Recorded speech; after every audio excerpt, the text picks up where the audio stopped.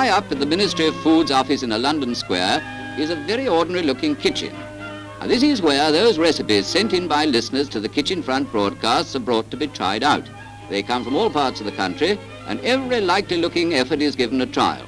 Now, this idea for a ginger pudding looks pretty good, but you can never tell until it's been made, and so the cook decides to see how it'll turn out.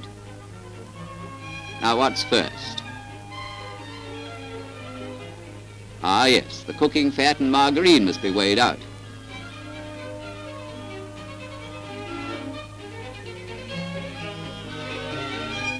Next, add the sugar. Add sugar. Oh, sorry, I'm so used to giving these things out at dictation speed. Now, cream the butter and sugar. Wonder how many times I've said that. The listener's recipe is always followed exactly. Flour next. 1, 2, 3, 4, 5. In go the rest of the ingredients. Won't be long now before we're seeing results.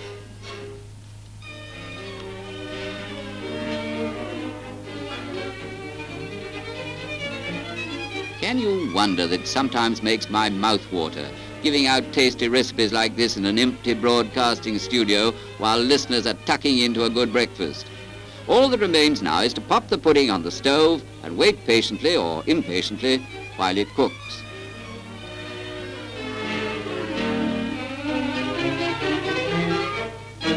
But the proof of the pudding is in the tasting.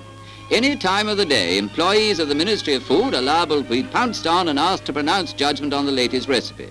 At this time, it's the liftmen's turn to be used as human guinea pigs. They don't get danger money for being experimented on either.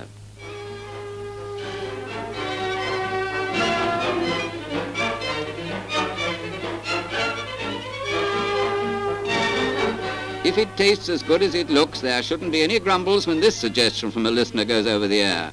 But our unofficial food tasters don't always like what they're given, though perhaps it isn't fair to try a ginger pudding on somebody who dislikes ginger. Oh, don't say it's a flop.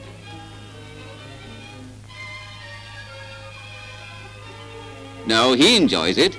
And now you'll know what's gone on behind the scenes when you hear me say this morning's suggestion comes from a listener, and very good it is.